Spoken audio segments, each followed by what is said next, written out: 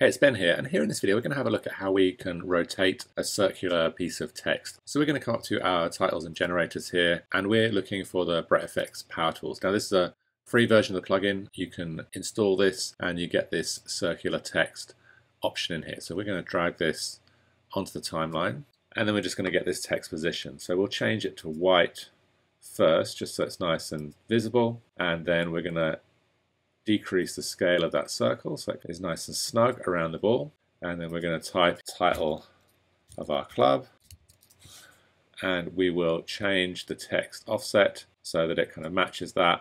We can increase the scale, we can increase the font size down here as well, so if we want a bit of a bigger type we can increase that, and then we'll just map the text offset, and then we're going to duplicate this layer. So I'm just going to hold down the Option or the Alt key, drag this up, and then we're going to change this so the text is on the inside of the path. And in here, we're going to type in Water Polo Club. And you can see we've got to change the text offset here and also increase the scale of that circle so that it kind of matches up nicely. So we'll select this type, and we're just going to drop the size of that down a bit. And we're also going to come to our type options here and just increase the tracking here for this liner type, just so that that text doesn't bunch up. So we'll tweak the size of the type just a little bit more, and then we'll come back here to our titles options in the inspector, and we're going to just modify the text offset and decrease the scale here a bit more so that it's in there. And you might find yourself having to go back and forth between the type options and the generator options here. So we're just going to increase the tracking a bit more, and we will also change the color of our type. So we'll go for a simple black, and then we'll get this nicely lined up. So what will happen here is for this ball to spin, the spinning to stop, and then for the word Kelowna to kind of spin in as well, and then Water Polo Club will spin in after that. So basically what we're going to do is come ahead in time to where we want the animation to be finished. So you can see here the ball stops there. So we're going to bring Kelowna back a bit. So we want it to spin on as the ball's still spinning, and then to stop just after the water polo ball stops. So we'll have the ball stop, Kelowna spin on, and then Water Polo Club spin on afterwards.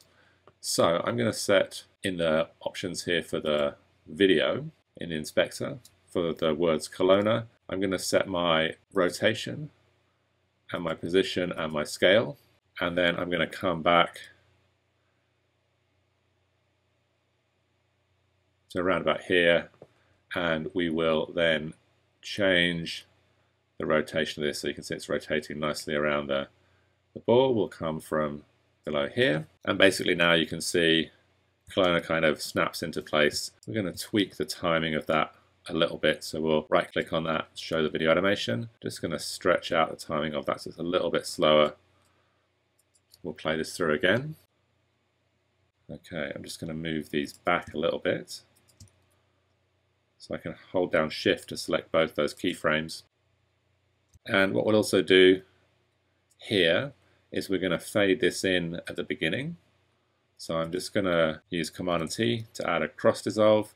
We'll make this a bit shorter, and that's basically going to mean we fade in as we move up.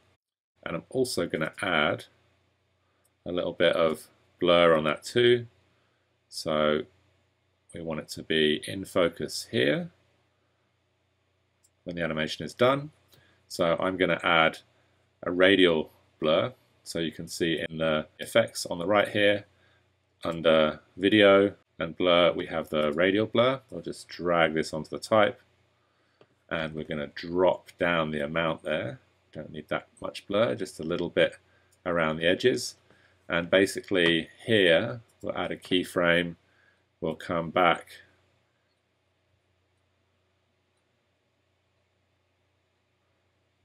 just a frame or two, add another keyframe, and then I'm going to use the keyframe navigation up here to come forward, and we're going to drop the amount down to 0. So basically when this fades in, it's got a little bit of radial blur on there, which is just going to make it a bit more convincing.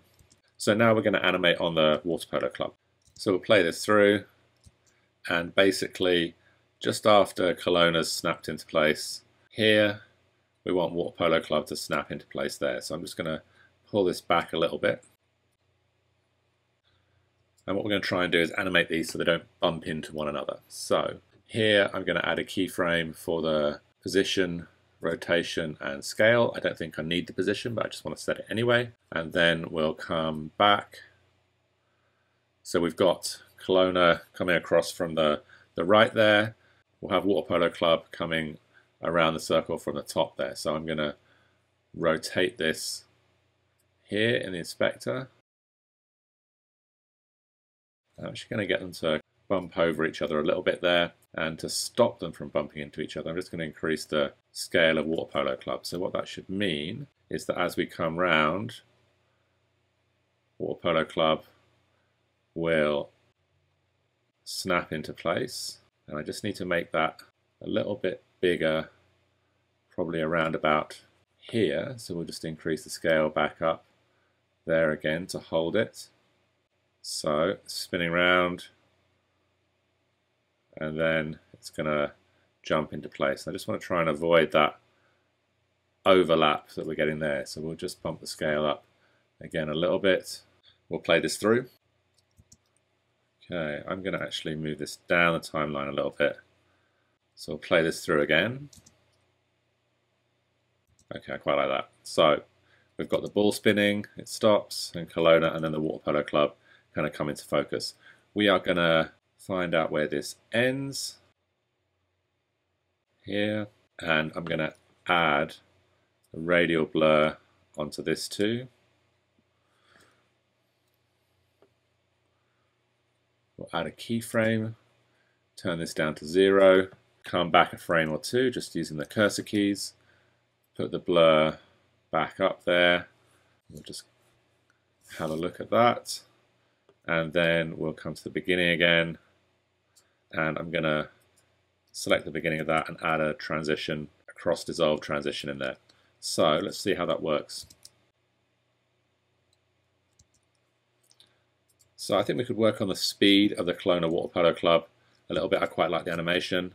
So I'm just going to show the video animation for that second layer, and I think I'm going to just speed this all up a little bit.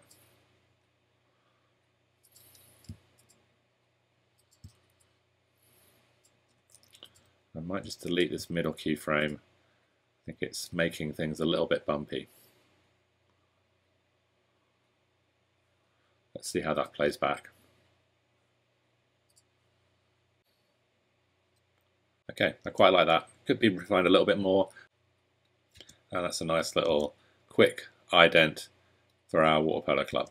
So I hope this is useful in terms of how you add the keyframes, how you kind of work with the radial blur to give it that nice, authentic look and feel. And if you have any questions, then please do leave them in the comments below. Otherwise, I look forward to seeing you on the next video.